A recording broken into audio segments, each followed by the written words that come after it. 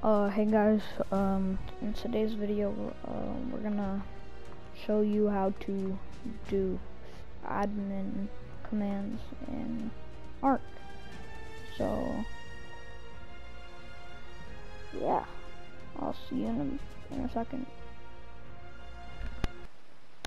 Alright, so once you spawn in, you're gonna wanna go options, then L1, R1, triangle, and square, and then it should pull up this bar thing, admin command, and then you can put like all of these admin commands in. You can like instant tame, spawn in dinos, all that. You can really do whatever you want. If you want to go into creative mode, you could either type in give creative mode, or if you want to do it shorter, just go GCM, and then there we go. We have creative mode. You can fly